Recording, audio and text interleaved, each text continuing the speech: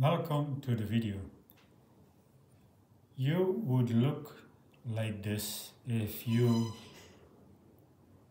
tell me eat a piece of meat. You would look like a carnivore.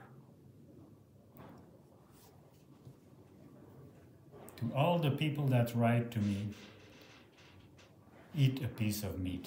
They don't know they are not a carnivore. And the reason why the world is going into diseases. A real carnivore is a lion.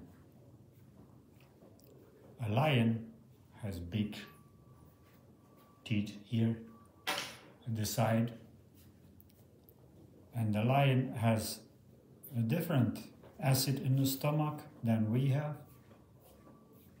The lion has strong cheek, which we don't have to rip open a piece of meat.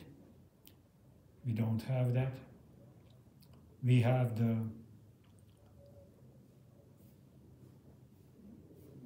the type of monkeys that eat leaves and fruits. The human digestive tract is 12 meters long. A meat eater as a lion, the digestive tract is short, thick and straight.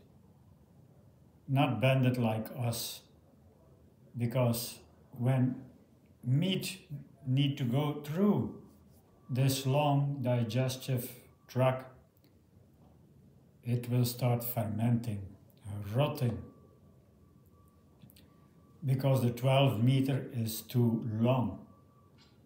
A carnivore as a lion eats it, and the straight, thick tube brings it quickly to the other side to the back side for elimination.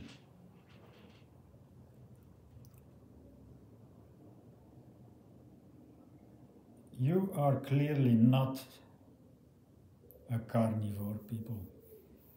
When you eat meat, it starts fermenting, rotting. It has not enough water because you bake the meat to make the elimination or the stool.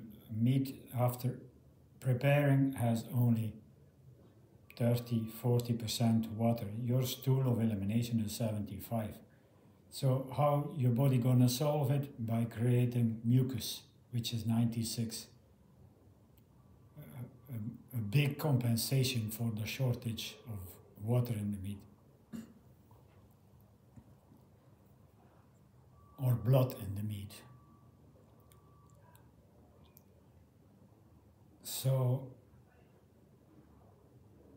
that meat get capsuled in mucus. Pus. Mucus and pus are 96% of water. Grains get capsuled in mucus, meat get capsuled in pus. The other thing you're gonna create by that unnatural meat is hookworms, tapeworms, roundworms. So that's all what you're gonna destroy inside yourself.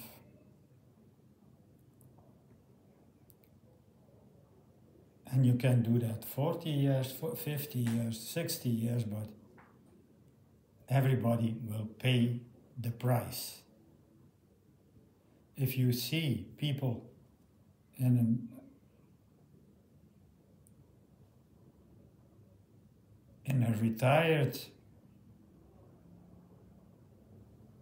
home, in a pension, how you call it, people that over 70, 80, how they behave is sad, very sad to see. Because they don't know anymore on which planet they belong. And that are the consequences of you that think that you are a meat eater, that you are a carnivore. Selassie I Rastafari.